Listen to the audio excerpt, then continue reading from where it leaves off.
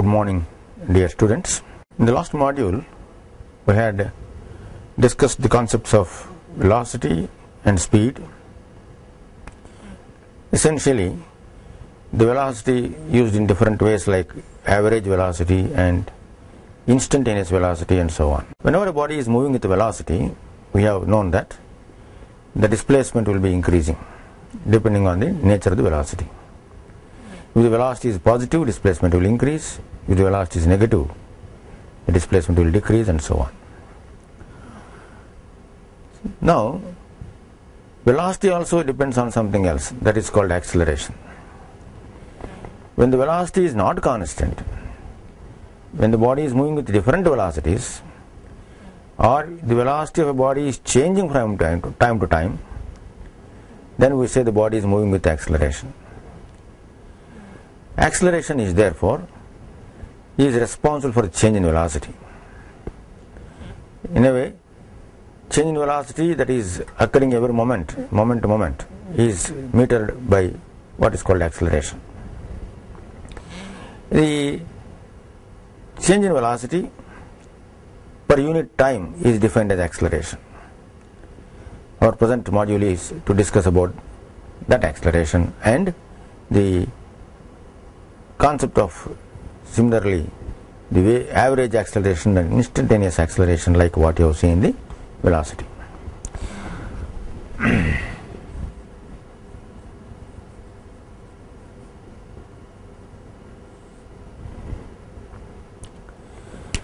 As I just now said, the change in velocity is caused by acceleration, and how much change is generated in a given time, unit time, tells you what acceleration is like.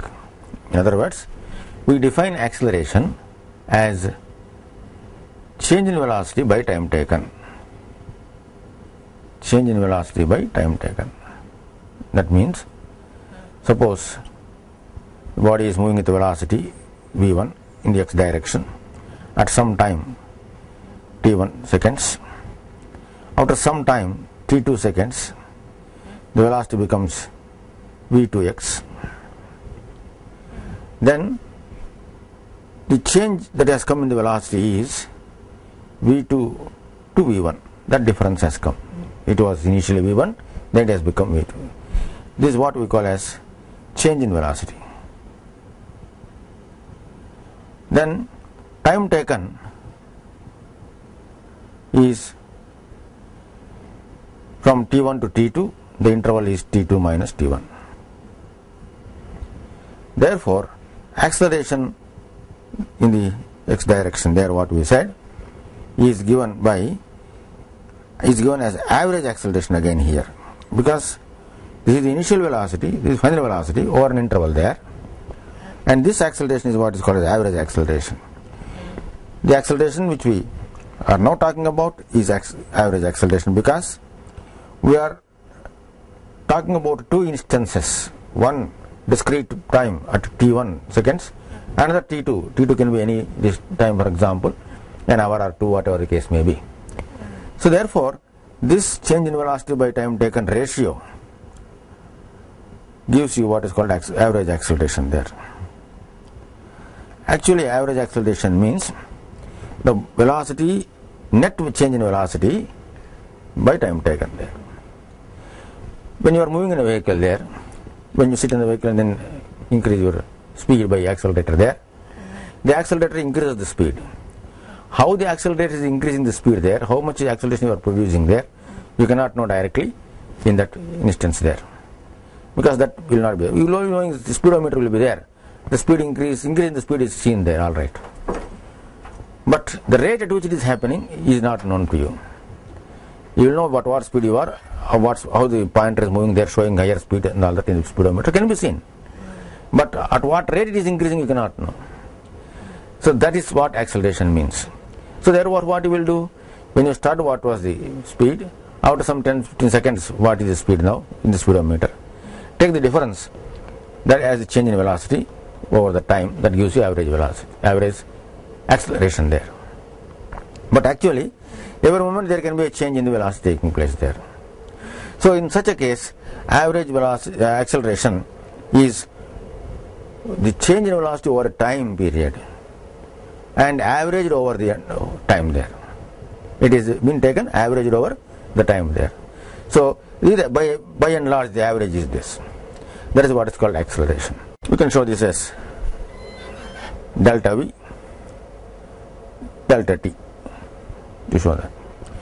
Let's say for example, a body has started with a speed of 18 kilometers per hour, V1 we call it, and it has become 54 kilometers per hour, say after some 10 seconds say. Then what is the acceleration now? Average acceleration. We say like this, average acceleration. If you want, we can show x here indicating the x direction. Otherwise you can simply write average acceleration, that is there, and it is 54 kilometers per hour is V2 and V1 is 18 kilometers per hour, and the entire thing is taking place in 10 seconds. This is 10 seconds, whether this is kilometers per hour. But while calculating, you must have all those things in the same units. So you know 1 kilometer per hour means, you must be knowing that 1 kilometer means 1000 meters, hour means 60 into 60 seconds, 60 minutes into 60 seconds, each minute is 60 seconds again. So this comes out as 5 by 18 meters per second now. So if you want to convert kilometer per hour, then you have to multiply with that. So 54 minus 18 into 5 by 18, so many meters per second, divided by 10 seconds here. If you calculate this, you will get acceleration directly in that. So you will see, when you work out, you will get 1 meter per second square. Why like that we are writing? This is so many meters per second, this again second here, so unit will be meters per second again per second, so it comes as meter per second square as the unit for the acceleration. So by average 1 meter per second square, every second it is increasing. That's what this numerical example tells us. That's how we calculate the average acceleration. So whenever you are talking about a range of time, then what you talk as acceleration is average acceleration, that is important there. If you talk about the acceleration that is taking place at every moment, actually at every second, a fraction of a second also it is increasing, velocity is increasing. This tells you about 1 meter per second. What about within a second? Within a second how it is changing, we don't know there. This only tells about the interval of 1 second on the average as a whole. So therefore, if you want to know at every moment, every instance how it is changing, then we bring in the term what is called as instantaneous acceleration. Instantaneous acceleration.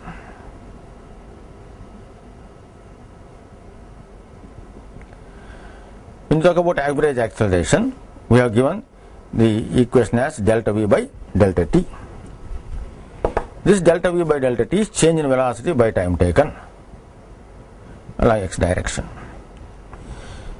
Just like what you said in the case of velocities, if the time interval is changing and it has been reduced to small 0, 0, 0 value, closest to 0, then what happens? Suppose the body is moving along a straight line. At this point, when the velocity is, when the acceleration is taking place at every point there, and from here to here the time is delta t, and if delta t tends to 0, that means try to approach it to 0, then you will come up to one point where instantaneously the body is there, and there you will get instantaneous acceleration. So that means you have to make this equation limited to a delta t which is very close to 0. That means, in other words, we write limit of delta v x by delta t with delta t tending to 0, what you get is what is known as instantaneous acceleration. Instantaneous acceleration. Generally we represent this as acceleration A. Simply we say A like that. When you say like that, means acceleration along the x direction at a particular instant there. Whenever you say the body is moving with an acceleration at a point, talking about instantaneous acceleration only, and that is given by the operation, just like in the case of velocity, the operation of differentiation is to be given here. This is represented as dvx by dt. That is differentiation of velocity with reference to time. That means find change in velocity, smaller intervals, and practically when it becomes 0, you will get instantaneous acceleration there, and that change in velocity in the instantaneous condition there is difficult to be physically calculated there. Therefore, mathematically there is a method. This is what the calculus tells you about that. This means the velocity is changing with time. With reference to time there is a function of time, and differentiate with reference to time now such that you can go to smallest time interval as close to 0, then you will get this. Then how do you work out this one? Once again, we work out this using the formula for differentiation. Like what we said, for anything in general, any function that is differentiated of, say for example, t power n. Suppose there is a function like what we gave in the last module, t power n. Then we write as n into t power n minus 1. This is the displacement equation we had given there, differentiation formula for displacement equation there. Similarly, with the variable velocity also we can write. If the velocity is changing with the time, like this, t power n, say, changing with the time, then dvx by dt is given by n into t minus 1. Is given by n into t power n minus 1. So that is what the acceleration at that moment is, instantaneous acceleration. You can find out this acceleration at any given instant of time. T is equal to 1 second, you can find 2 seconds, you can find 3 seconds, you can find all that. What is n here? It is the power at which the t is making the velocity vary there in the function there. N is an integer there, some number there. So this is what the instantaneous acceleration is. Instantaneous acceleration has the same concept like what we have in instantaneous velocity as far as the instant is concerned. That is velocity, this is acceleration, there is a difference here. At that moment, how the velocity is increasing or changing there is difficult physically to be known. It is only possible to be known mathematically if you understand the concept there. As I said, the continuous increase in change of the velocity or decrease in change in velocity has to be known only this way. That is called instantaneous acceleration. We take up an example here. Say acceleration, velocity of body is changing with the, time given by 2t square minus 4, suppose. That is how it is varying with time. Then what is the acceleration? Acceleration is given by dv by dt. That is what it is. I call it vx in the x direction. This is from the same formula, that is t power n differentiation, is given by n into t power n minus 1. That is the formula we said. So you can use it here. N is 2 here, so 2 into 2 it is 4. N minus 1 means 2 minus 1 is t, and is again constant, has no derivative there, there is no differentiation for that, you will get 0 there. So the answer is acceleration is 4t, instantaneous acceleration is 4t. That means if t is equal to 0, acceleration is 0. If t is equal to 1 second, then acceleration is equal to 4 meters per second square. If t is equal to 2 seconds, acceleration is 8 meters per second square. It's like that, it is increasing. So from 1 second to another second, how it is increasing, it is given there in that. This 4, this 2 is put 1 here, you get 4 here. Put 0 here, you will get 0 there. Put 2 here, you will get 8 here. And you go on knowing at every moment, every second, at every instant you can find out the acceleration taking place there. With reference to acceleration, we also come across a word called retardation. Generally we will be using this sometimes. Retardation, or it is also known as deceleration, we call it. That means the decreasing velocity. When the increasing velocity is there, that means positive change in velocity is taking place, then we call it acceleration. That means delta v by delta t,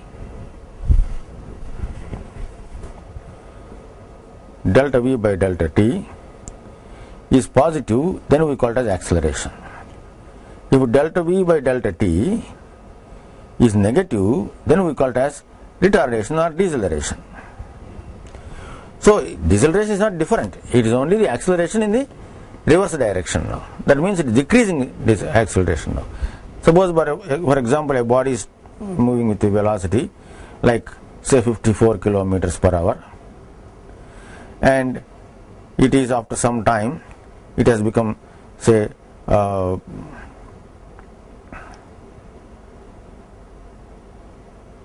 18 kilometers per hour, or sometimes suppose velocity has become 18 kilometers per hour, then velocity has decreased. Say this has taken a time of say from some 10 seconds say. Then what about this acceleration now in this case? If you write the same definition as delta v by delta x, delta v by delta t, then this acceleration is 54 into 5 by 18 converting into meters per second. This is the first case. What will be change in velocity? I will work out here. If you convert this into meters per second, it becomes 5 meters per second. This will be 54 into 5 by 18. This becomes 15 meters per second in this case. So convert them into meter per second for our convenience in the application. So acceleration therefore, which you say instantaneous acceleration here, 10 seconds you got there, you want to find out what the acceleration is. In this case, then it is this 5 meters per second minus that 15 meters per second by those 10 seconds. This tells you this is minus 10 by 10. That is 1 meter per second square with a minus sign. That means velocity is decreasing with time, as you can see here. So decreasing velocity means we call it retardation. So with reference to velocity only you will know whether it is increasing velocity or decreasing velocity. Sometimes I will show another example here. What do you mean by increasing velocity and decreasing velocity? Suppose there is a body moving along x-axis like this. It is moving like this, the x-axis suppose. The velocity is in this direction. That's why it is moving in that direction suppose. Already there is a velocity here. Now on this, a retardation takes place. That means the negative acceleration takes place suppose here. Negative acceleration takes place. Then what happens? This velocity goes on decreasing. But still the body will be moving in the same direction. So the nature of motion of the body will not tell you whether it is increasing velocity or decreasing velocity. It is only change in velocity that tells you that it is acceleration or deceleration there. Therefore, what you have to understand is a body moving with constant acceleration can have its velocity decreasing also. Constant acceleration means that acceleration is in the opposite direction of the velocity. Therefore, we call it as deceleration. Alright. So that is how you have to understand. So acceleration and deceleration are the same word. Only thing is that sign that matters. Sign, what is sign? With reference to velocity. If velocity and acceleration both are in the same direction, suppose both are negative, suppose there is a body moving with a velocity in this direction, it is moving into this direction, say velocity is negative here, and acceleration also in the same direction, suppose that is also negative, both are in the same direction. Then what happens? The vehicle will have velocity, increasing velocity in this direction, increasing negative will be there. It does not mean there is something negative about it. Increasing negative means it is increasing its value in this direction. That means it is making it to move it like this. So it is only a question of relative direction that you have to understand when you talk about retardation like that. So acceleration or retardation are one and the same. Instantaneous acceleration and average acceleration, difference must be known. Instantaneous acceleration means at one point there. So that is what is to be remembered. We can also follow this change in velocity and thus understand acceleration with the help of a graph also. A graph like what you had seen in the case of velocity. We talked about displacement time graph where x coordinate is changing with time. And from the graph we can get the nature of the acceleration, the nature of the velocity there. Similarly, when your velocity is changing with time, you can draw a graph between velocity and time, from time to time. That can be put on a graph paper. We call it as velocity time graph. Say on the x-axis we take time here, and the y-axis we take velocity, Vx. Then how the velocity will be, it can be seen here. When the velocity is, the graph that is drawn here, time graph drawn here, is parallel to x-axis, suppose now. What does this indicate? It indicates velocity is there, t is equal to 0, there is some velocity here, called as a v0, and that is constant throughout. It is the same value throughout. Same value throughout. It indicates it is moving with constant velocity. When the velocity is constant, what about acceleration? Acceleration means change in velocity. Change in velocity is 0 here. Remember, delta x by delta t, when you call it, delta v by delta t here, this is 0 because delta v is 0. There is no change in velocity there. So when a body is moving with constant velocity, acceleration is 0. Then, when increasing velocity, how it will be? Put a graph between time and velocity, Vx, increasing velocity will be like that. So this will be a straight, if this is a straight line like this, it indicates constant acceleration now. Constant acceleration. Why like that? You take any interval here, say. So this interval tells you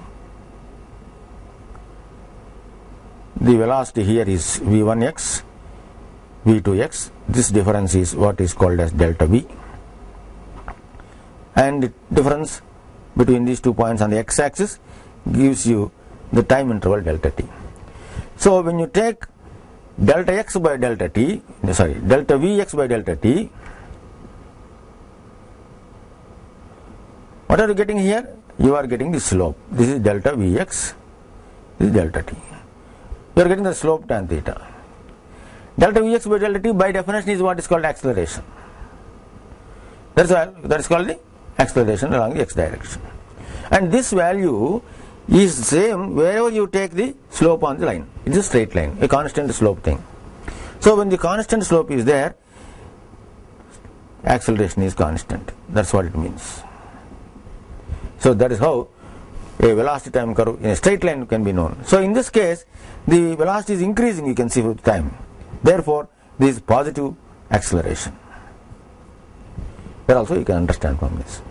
Suppose you have a graph like this.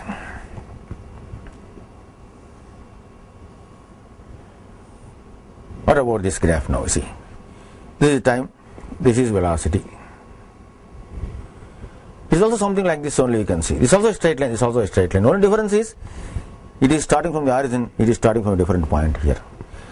Whereas this is 0 time, t is equal to 0. So t is equal to 0, there is already some velocity in this. We call it as initial velocity. And with time it is increasing from there further. So if you take the slope anywhere you want, once again you will get constant velocity only. Once again you get only, when you take the slope anywhere, you get always the constant acceleration. Constant slope will come, that means constant acceleration will come. So constant acceleration means like this same straight line case here also. Only difference is, initially it is starting with initial velocity, when t is equal to 0, velocity also is equal to 0. Here it is not that, it is something different. So that is what we can see. Suppose the acceleration is not a constant, then in one word to say, you will not get a straight line. It will be a curve then. What will be the nature of curve there? We shall see that. Suppose there is time axis like this, velocity axis, and it is not a constant now. Acceleration is not a constant, so you will not get a straight line. Any shape can be there. I will give one example. This shape, therefore, let us say this shape. This shape shows the velocity is increasing with time, but not linearly like in the case of straight line, like what you have seen earlier. So there is some second degree variation, or third, whatever the case is, curve is there, varying there. variation is shown by a curve. So if you take the acceleration at any point you want to find out, first find out velocity at this point, from the graph, and what you get is, say it is v1x, this is v2x, then time interval here is to be taken from t1 to t2. So like this you take it, then the net change in velocity will come here. This straight line indicates on the y-axis, this gives you net change in the velocity, that is v2x minus v1x. So this gives you that change. This change in velocity is here. By time taken, the time is delta t. So what you get by delta vx by delta t now in this case is what is called the average acceleration only. Understand that, because actually the path of variation of the velocity is like this, whereas you are only talking about 2 points, one here, one there, and making a straight line between them, calling a overall variation there. So when you talk about a general overall variation from one point to another point over a range of interval like that, then what you get is only average acceleration there. When this average acceleration you have to get as instantaneous acceleration, that means you want acceleration at any one point here, then you must make this interval as small as possible. You must make the delta t tend to 0. When delta t tends to 0, what happens? This straight line becomes a tangent at the point there. It becomes something like this.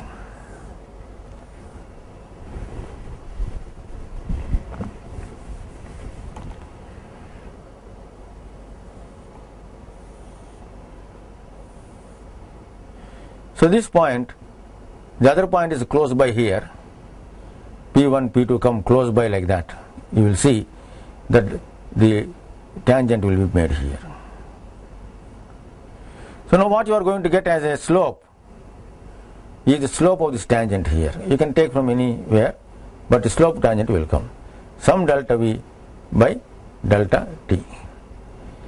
The slope gives you, this gives you the slope tan theta of the tangent. This is tangent here. Slope of the tangent at that point where you are taken.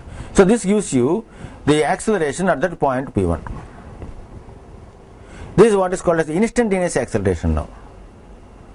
Instantaneous acceleration. So you can get instantaneous acceleration by drawing this velocity time curve like this and take the tangent at any point where you want the instantaneous velocity and find out the slope of the tangent at that point there. So if you do like that, you can get instantaneous acceleration from the graph. This way also it can be obtained. So average acceleration also can be known, instantaneous acceleration also can be known from the graph like this. And also the nature of the graph tells us what sort of acceleration is taking place there. Like we have seen just now, when it is increasing like on the first quadrant like that in the graph there, then we say it is acceleration. This is also acceleration. There is also acceleration increasing there. Positive acceleration we call it. Acceleration is positive. Here also it is positive acceleration. Suppose you have got a curve, straight line that is coming down there, sloping say. You have got something like this. This means there is initially some velocity here. This velocity, this is time. Initially there is some velocity, and that velocity is decreasing with time. As time increases, the velocity is decreasing down. You can see it. In such a case, after some time the body may even come to rest, say. That means velocity becomes 0 after some time here. So this is what is called a negative acceleration. That means acceleration opposite to velocity. Acceleration and velocity are opposite to each other here. Therefore what happens, velocity will decrease, and will decrease because of the negative acceleration taking place.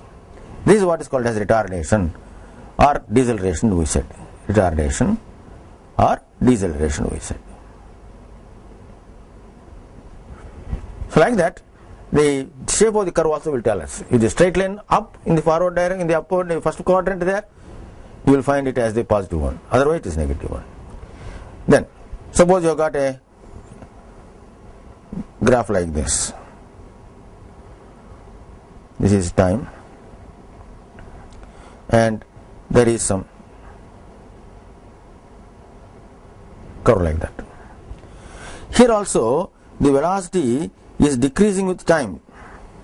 You can see that just like this, but it is in a straight line. This is not a straight line, it is a curve there. So this tells you about a complicated variation taking place than there. Slope is not constant here. That means this is not constant deceleration. Here it is constant deceleration. So that is what you can see in this. You can have like that, a body may be moving with various varieties of velocities and accelerations, and the shape of the curves will tell us what it means. Like for example, suppose a body is having velocity time curve given something like that, say.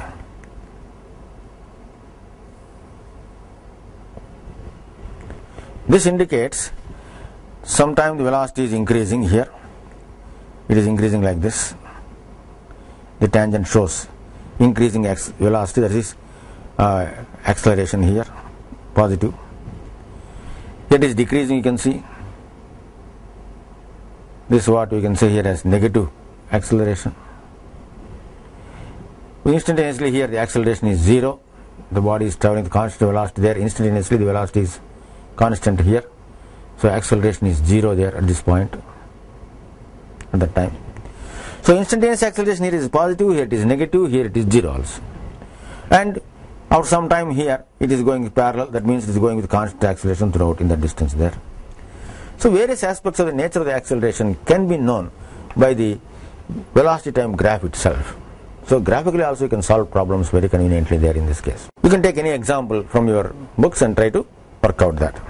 Another point to be known here is, when we have talked about the velocity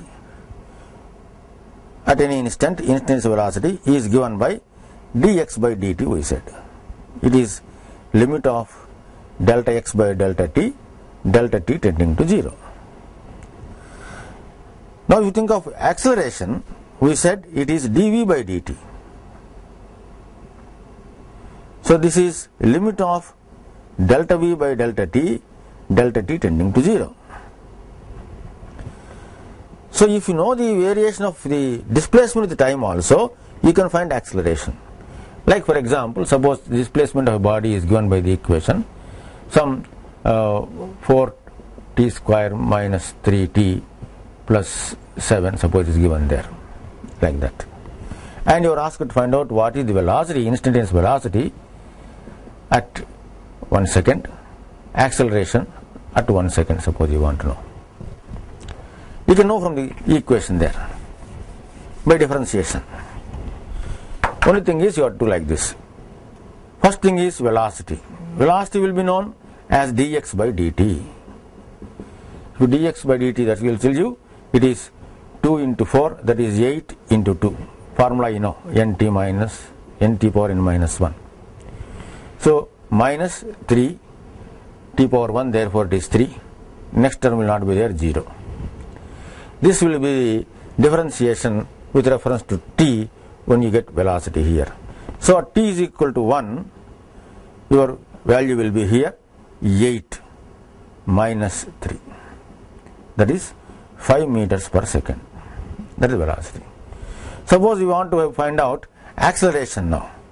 Acceleration is dv by dx again, dv by dt again. So how do you know it? Differentiate this further again. Differentiating this further, it will give you 8 t power minus 1, t power 1 here, therefore it becomes 8 only. Again this becomes constant in the second differentiation here, it becomes 0. So it becomes 8 meters per second square. So acceleration is 8 meters per second square. So this will tell you, and there is no t here again, you can see that. That means acceleration t is equal to 1 or 2, whatever you take, acceleration is 8 only. That means acceleration is a constant. That means this displacement tells about a body moving with a constant acceleration along the x-axis.